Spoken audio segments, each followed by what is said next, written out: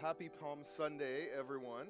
This is the day that marks our the beginning of our coming into the Easter season, which begins today and takes us through what's called Holy Week and into Easter Sunday, which is a week from today. So just encourage you guys. We've emailed out and posted, I believe, in our band app. The PDF documents for our Holy Week devotionals. It's going to help you to be able to walk your family. It's about a 10 to 15 minute thing each day to walk your family through Holy Week, whether it's you by yourself or you with a group of others in your household. I really encourage you to do that. If you don't have access to that, talk to anybody that you've seen up front, and we'll get you plugged into that.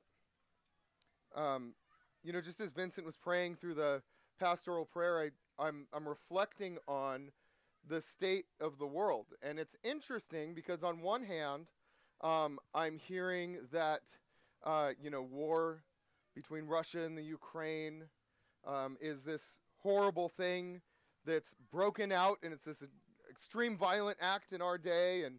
And then at the same time, I'm remembering that the war in Ukraine is very public to us because it affects us politically and economically, but that it's only one of more horrific wars that's being fought around the planet.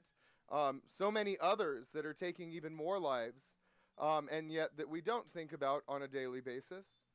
And I reflect, and I think, on one hand, how much worse is the world than we even realize, and on the other hand, I wonder if the world is any worse than it ever has been. We have a saying that everything is going to hell in a handbasket. And it's this idea that the world is getting progressively worse, that as time goes on, the world is getting progressively worse, and it's coming up to this pinnacle of destruction that's maybe at some unknown day in the future, and I'm just not sure that's actually the way that it is.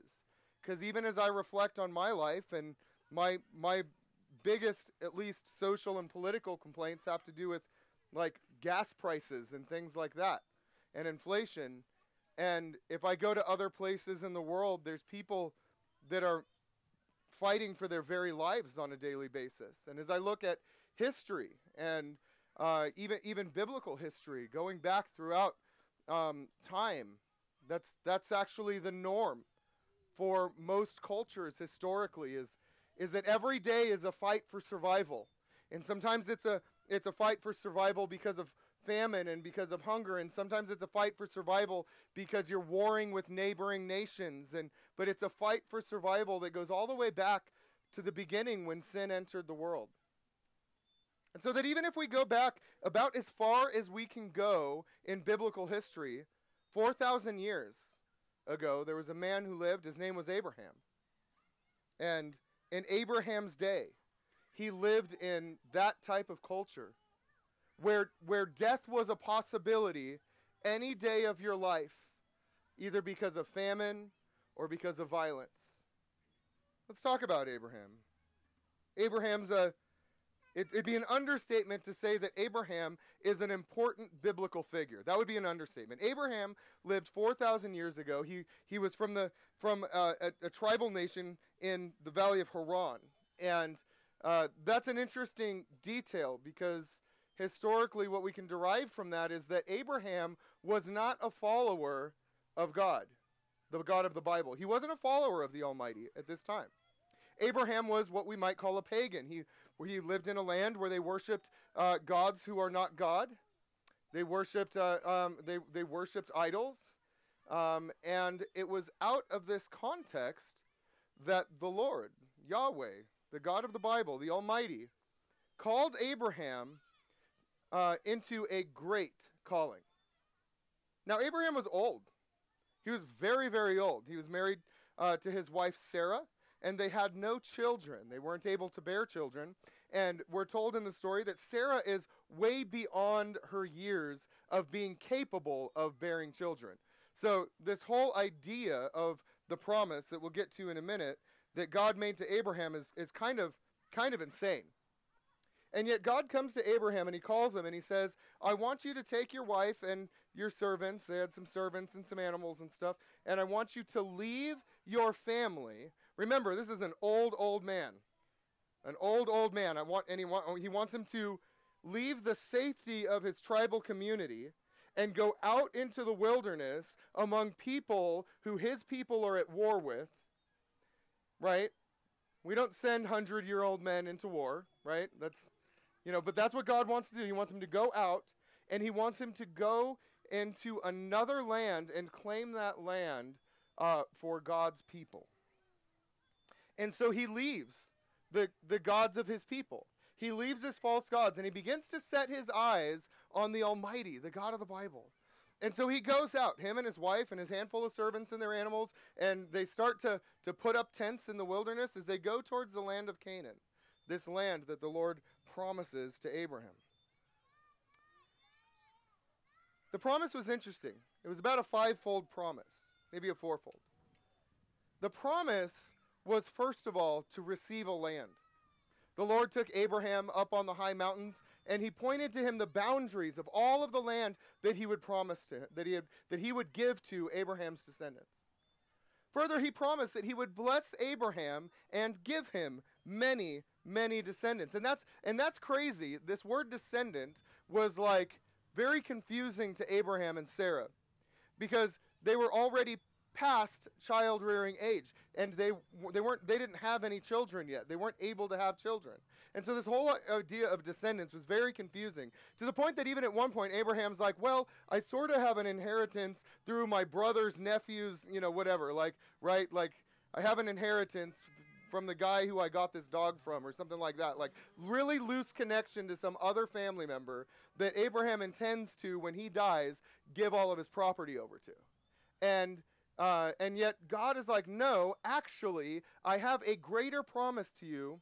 I will give you a son to inherit this promise of the land and of the people, all of the descendants. And in fact, the Lord told Abraham that his descendants would be as countless as the stars in the sky and as countless as the grains of sand in the sea. And that's crazy. What he's saying is that you have so many descendants that will be impossible to number them. And so Abraham's like, okay, let's do it. So he obeys the Lord. He packs up. He goes out to the land of Canaan, and he walks faithfully with the Lord. Now, he's not a perfect man. He's still sinful. He makes mistakes. But in everything, he has his eyes set on the promise that God had given to him. And so the Lord tells Abraham that because of his obedience, he will count him as righteous. So Abraham becomes the first one who is, in a sense, a father of righteousness. He's restored to God and to his kingdom. And so then Abraham becomes a key figure in Israel, the nation of Israel that would come out of Abraham's descendants, because he is the first one. He's the father of righteousness. And so they call him the father even of Israel. And then Abraham remains a key figure in the church today. That even as Christians, and of no Jewish blood in me, I still consider myself a child of Abraham, as does every Christian biblically. And why is that? Well, we're going to get to it, but let's look at the author of Hebrews. He's going to reflect on Abraham's story and give us some insight into why Abraham, and more so the promises that the Lord made to Abraham, are so important. Let's look at Hebrews 6, verses 13 and 14. He writes, for example, there was God's promise to Abraham. Since there was no one greater to swear by, God took an oath in his own name, saying, I will certainly bless you, and I will multiply your descendants beyond number. So he's reflecting on the story. We already talked about this, that the Lord promised to bless him and multiply his descendants. I want you to think about this word multiply. Does that word multiply create any connections in the scripture for anyone? Where did you first, when you read the Bible, where did you first hear the word multiply? That's right, be fruitful and multiply. This is the command that the Lord gave to Adam all the way in the very beginning of time. In the beginning of creation, the Lord created the man, and he said, be fruitful and multiply and fill the earth. This was always the purpose. And in fact, I've talked about this before, but when we're thinking about the Bible as a whole, it's 66 separate books from 37, I believe, different authors. And yet, there's one coherent story of the Bible. And if I were to take all 66 of these books and try to write a caption for what the Bible is about, try to synopsize it down into one little sentence, I would say this, that the Bible is about this, that God is building a kingdom for his glory. That should be the caption on the front of every Bible. Holy Bible, like CSB or ESV or whatever you're reading. God is building a kingdom for his glory. That should be the subtitle for the Bible. Because that's what it is. Because the very first command given to humankind was multiply and fill the earth. God was always about the people, bringing together the people in the land under a king that is God. And of course, humankind didn't do things the way they were supposed to. They didn't acknowledge God as king and set themselves up by king. That's what the deceit of the serpent is in the garden. And the whole world literally begins to fall apart until we get to the flood. And the Lord floods the earth and saves righteous Noah. And when Noah and his sons and his sons' wives and his wife, and they come out of the ark, the Lord gives the same command to Noah: multiply and fill the earth. Multiply and fill the earth. And again, they begin to multiply. And when people started to cover the land, then again, they began to gather at the Tower of Babel to create a name for themselves in place of the name of the one true God. And this is the birth of the nations. And so the Lord separated the nations and he sent them all over the earth. And the very next story is Abraham, where Abraham is promised that in the promise to Abraham that the nations will be blessed. And this is where the author of Hebrews goes to say, look, God made a promise. And he didn't just make a promise to the people of this world, but he made a promise that he then ratified by a covenant or by an oath. He sealed it. He made it contractual so that it was sealed, so that it's assured that these promises that the Lord made to Abraham will come true, so that we can have great confidence in him. So that we go on in Hebrews 6:15, and we hear this: then Abraham waited patiently, and he received what God had promised. He received what God had promised. Now wait, did he receive what God had promised? In a sense, he did. What he received was a son. He received a son. In their old age, Sarah gave birth to a son. God made good on his promise to them. And that son became the father of the man that we accredit the name Israel to, for the nation of Israel. And the kingdom of God begins to grow. But Abraham didn't see the fullness of the promise. Abraham didn't see the Israelites come into the promised land. That won't happen until nearly 1,000 years later. Abraham didn't see the nations be blessed. Spoiler alert, we're only beginning to see the nations be blessed. He didn't get to see the nations be blessed. He didn't see the fullness of the promise. But he believed God, and it was accounted to him as righteousness. And I believe that when Abraham had the birth of his son, that he knew, and in that moment, he knew that the promise would be sure. That the promise, the fullness of the promise that was given to Abraham would be sure in the birth of his son, so that he could have great confidence in God to know that the end would come, that the fullness of the promise would come. Now, again, it was generations before even the promise of multiplication was filled through the nation of Israel.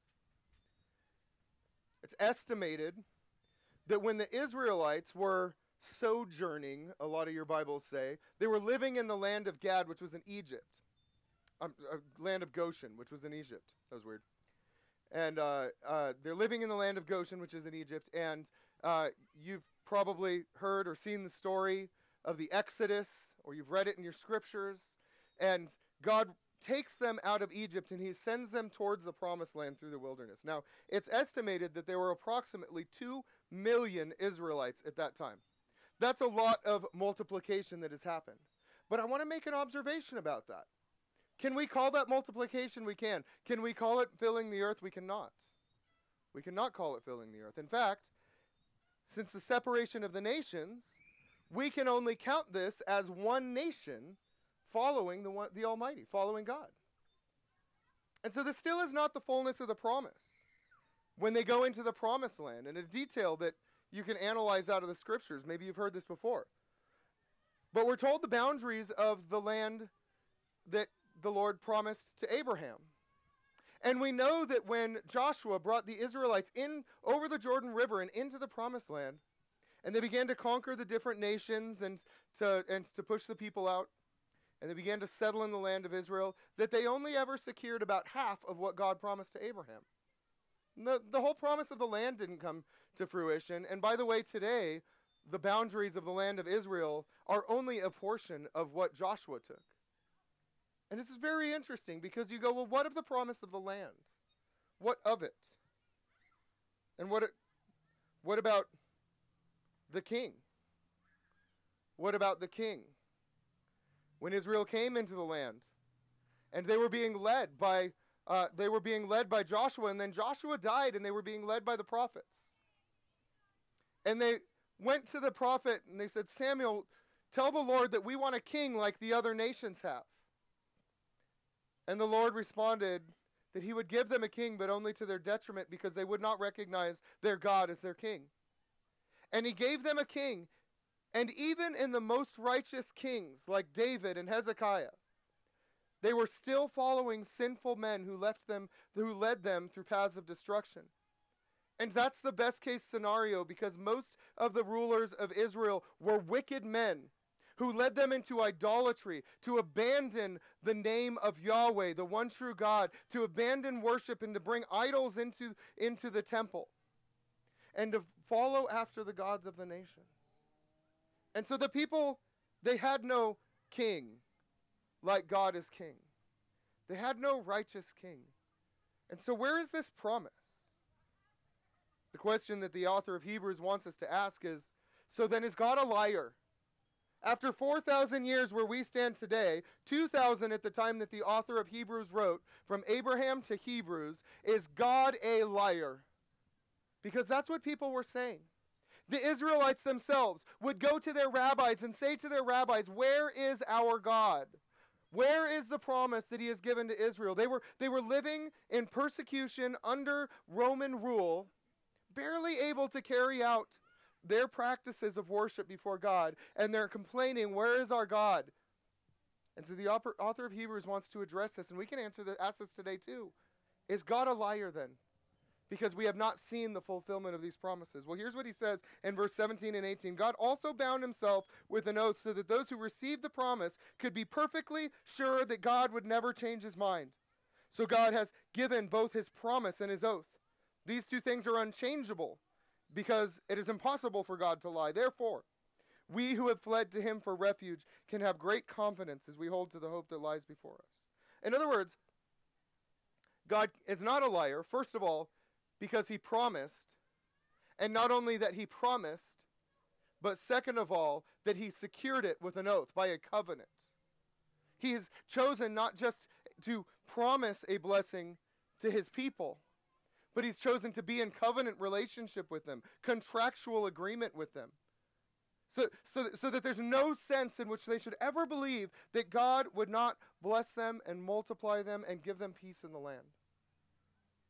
And I know sometimes this kingdom stuff seems abstract, but I want you to think about your daily lives. And even though we live in the Western world where our greatest pains are rarely threat of life, like other nations are suffering from, we look at our pains, and I just want you to reflect on this idea of the kingdom and think, were I in a better kingdom, a holy kingdom, a righteous kingdom, under God, would I then have the blessings that we're talking about?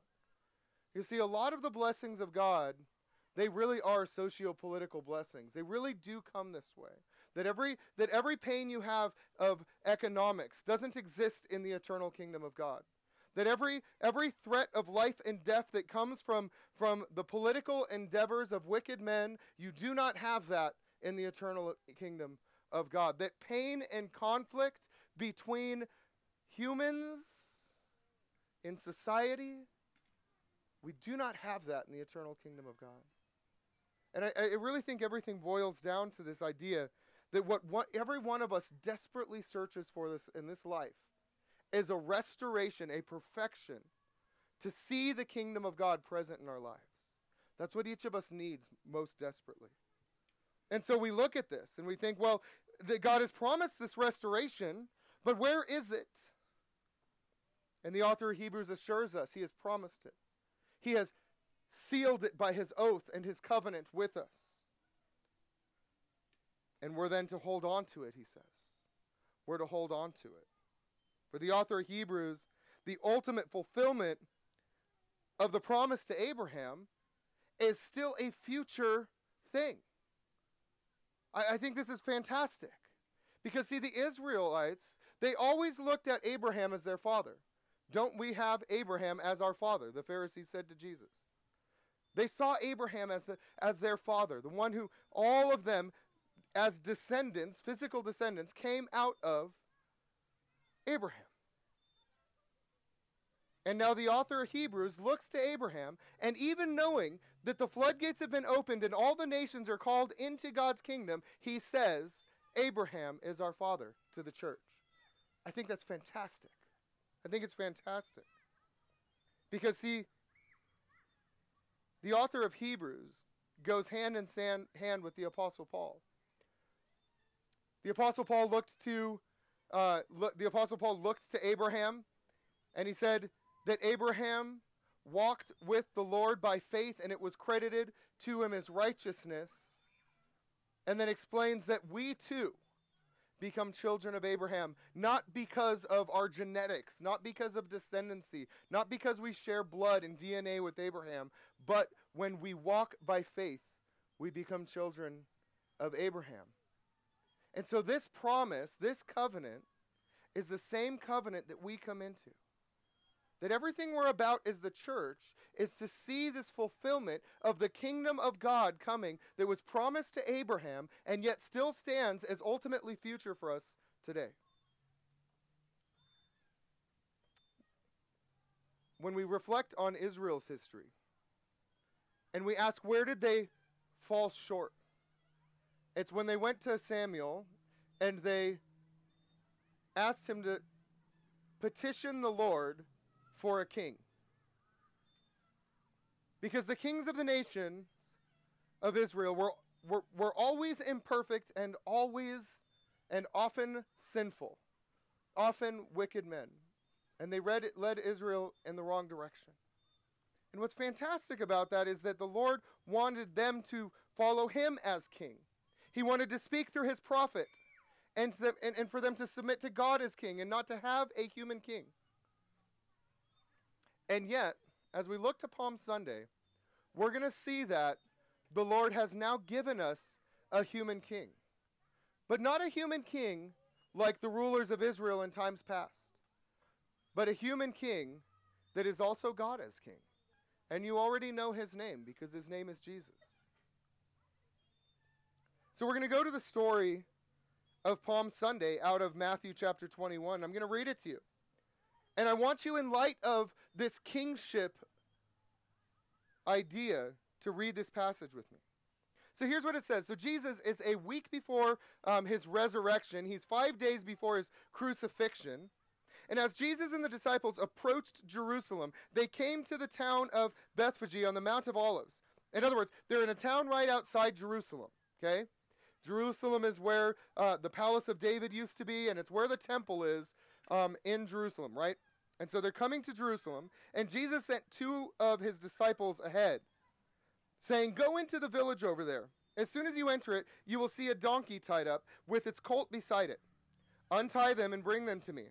Now if anyone asks you what you're doing, just say the Lord needs them, and he will immediately let you take them." So here we go. This took place to fulfill the prophecy that said, "Tell the people of Jerusalem, look, your king is coming to you. He is humble, riding on a donkey, riding on a donkey's colt." Okay, let's pause in the passage. We're going to go all the way through verse 9, but let's reflect on this. Who did they believe that Jesus was? Who did the people believe that Jesus was? Well, his disciples believed that he was king. That he was king. When Jesus was crucified, what was the placard that was put on the cross? King of the Jews. Jesus was seen as king. The two disciples did as Jesus commanded. They brought the donkey and the colt to him, and they threw their garments over the colt, and he sat on it. Now most of the crowd spread their garments on the road ahead of him, and others cut branches from the trees and spread them on the road. Jesus was in the center of the procession, and all the people around them were shouting, "Praise God for the Son of David. Blessings on the one who comes in the name of the Lord. Praise God in the highest heaven." See, Jesus was in the center of the procession, and that means two things. First of all, there was a procession, which we sometimes would call a parade. And most parades in the ancient world were for about the same reason.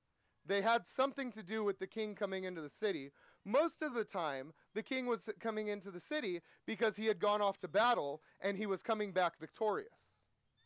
And so if you were a victorious king and you were coming back from a battle with good news for your people, you would stop outside the city, and all of your advisors would get people together, and they would get them into a procession, and they would elevate the king high on his throne, and they would put him in the center of the procession so that the beginning and the end of the parade aren't as exciting, but then you get the king, and the king might be throwing coins or something out to the people to show what a great king he is.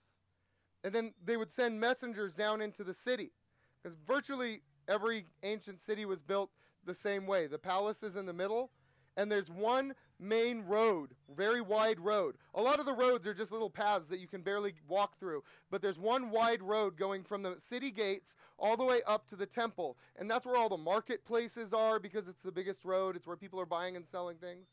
And so there's this main road, and they send people to the city, and they say, "The king is coming." And so then people from all over the city, they come to that main street to watch the procession, to watch the parade. And so this is what Jesus does.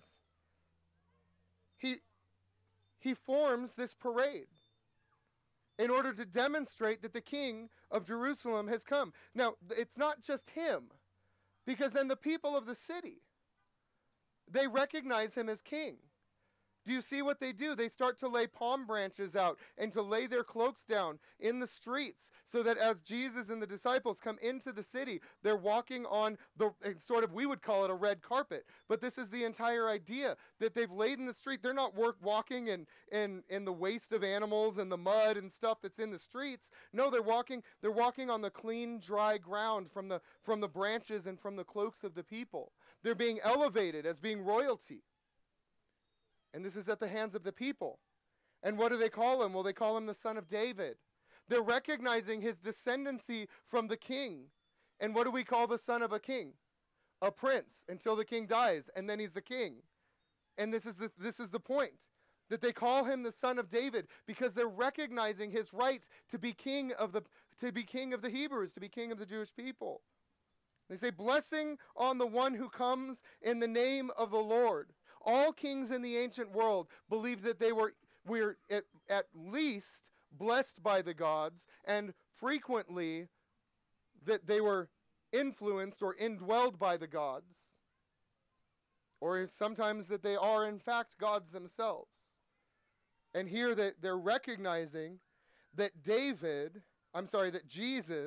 the Son of David, is the king, and not the king by his own right, but the king by the calling of the Lord God Almighty. Where did stuff go south where 5 days later they're hanging him on a cross? Because this is who they believed he was when he came into the city, and they praised God in the highest heaven. what's interesting, I mean, I can get into it for a moment now. Most of the Israelites, by the day of the crucifixion, have now turned on Jesus. Okay, the rulers of the rulers of Israel, of the religious rulers, they sought to have Jesus killed. They brought him before their own authorities and before the Roman authorities. The people rejected Jesus. But what's interesting is there's refugees among them. I'll tell you why I use that word. Hebrews 6:18 said, "We who have fled to him for refuge can have great confidence." They're recognizing that Jesus is king, whether anybody in Israel was willing to believe in him as king. They're still going to recognize him as king. And they're still going to say that if you're in this world and you're suffering, as all people are to some degree in all times, you are suffering from living in this world under the kings of this world, then there is a greater king, and his name is Jesus. And he has opened the borders of the kingdom of God for you to flee from this world, to no longer be allegiant to the kings of this world, but to give your loyalty to him, to be refugees. Isn't that what refugees are? Those who seek refuge in him. He's called us to be refugees in the kingdom of God. To not be hoping that somehow the United States is going to go in and fix some sort of political issue in this world so our gas prices go down. It's a bigger problem. It's a bigger problem. It's a problem of sin and wickedness of the heart of the men and women who lead the countries and the nations of this world. And it doesn't matter, even if we had Christian leaders in key positions, they are still sinful people. There is no king like God is king. And there is no king but Christ himself. And so we flee to him for refuge. There are refugees who are the people of the kingdom of God. And so we look around in our communities and we think, well, where is God among us? And he's right here. And he's, across town in any number of other churches through his people. Everywhere that his people are gathered today, there is the kingdom of God. There is the kingdom of God. Hebrews 6:19. This hope leads us into God's inner sanctuary. Jesus has already gone in there for us. He has become our eternal high priest. 8:1-2. This is my main point, the author of Hebrews writes. We have a high priest who has sat down in the place of honor beside the throne of the majestic God in heaven. See, Jesus was crucified on Friday, but he rose on Sunday. And then he ascended to the right hand of the Father, where we're told in Daniel 7 that when the Son of Man came to the Ancient of Days, he was giving all authority and all dominion. And the Apostle Paul reflects on this situation, and the Apostle Paul says that when Jesus died, he was then exalted to the right hand of the Father, where all authority in heaven and on earth was given to him, so that every knee in heaven and on earth would bow at the name of Jesus. You see, Paul looked back and said, Jesus is king, and he is on the throne now. Daniel looked forward prophetically, and he said, the Son of Man is coming and will be seated on the throne, where he will have all authority. And all of our struggles come down to authority. And you have the highest king, who is the perfect king, who is the righteous king, and he is on the throne. Hebrews 8:6. Now Jesus, our high priest, has been given a ministry that is far superior to the old priesthood, for he is the one who mediates for us a far better covenant with God, based on better promises. And this is the gospel for you. This is the gospel for you. Sometimes when I talk about the kingdom, and then I say this is the gospel, people go, that's not the gospel. But it is the gospel. Sometimes we believe that the gospel is merely that Jesus died in order to pay for the debt that we have for our sins. And that's true, that is the gospel. But Jesus didn't die so that as individuals, God could forgive us for our sins. Jesus died so that as individuals, you would be forgiven for your sins and then enter into the covenant that God has made with his people, in the kingdom of God, so that you would abandon loyalty to the kingdoms of this world and that you would be faithful to Jesus and his kingdom. That's the gospel. The gospel is that God is creating a kingdom for his glory, and that he has sent his son to die for your war crimes, if you will, so that you can enter into his kingdom, so that you can be the people and he can be the king. And as I read the book of Revelation, the coming of the new earth and the new heaven will be your land. And so this is the gospel. It's the promise of a perfect kingdom. It's the promise given to Abraham that his descendants will be many, that they will be countless, and that we will come into the perfect land. And I just want you to take hold of that hope today. I want you to leave here today at peace with unrest in this world. I want you to be at peace even when there is no peace in this world. I want you as a Christian to know that you have a higher king of greater authority, a king who is King of kings, a Lord who is Lord of lords, a God who is God of gods, so that you don't have an anxiety in this life, so that nothing in this life is seen as significant in light of the promise that was given to Abraham and further which has been given to you. That there is a glorious king who rules a glorious kingdom, and that kingdom is yours. And that kingdom is yours as you believe God. It is counted to you as righteousness, and you become one of his people. These promises are better promises, better than Abraham could have ever imagined. And they're for Abraham, but they are also for you. Enter into his kingdom today. Let me pray for you. Lord, we come before you thankful for really the theology of the people of Jerusalem in Jesus' day. That they saw Jesus coming into Jerusalem, and they praised him as the anointed king of Israel. And I want to thank you, Lord, also for those who were faithful to Jesus, even through his death. That they had a bigger vision, that they were willing to be faithful, that they were willing to persevere as Abraham persevered, and to wait on the promises. Lord, I pray that you would give us that perseverance, that though we live in this world full of imperfect kingdoms, I pray that you would give us the ability to persevere in faithfulness to you as we set our eyes on the perfection of the eternal kingdom that is to come. And Lord, we pray that it would come, and we pray come quickly. Lord, we thank you so much that you sent Jesus to bring us back into right relationship to you, that we wouldn't be abandoned to the wickedness of this world, but that we could become righteous as Abraham was righteous, that we can be forgiven by the blood of Jesus, and that we can be in your kingdom forever. We pray this in Jesus' name. Amen.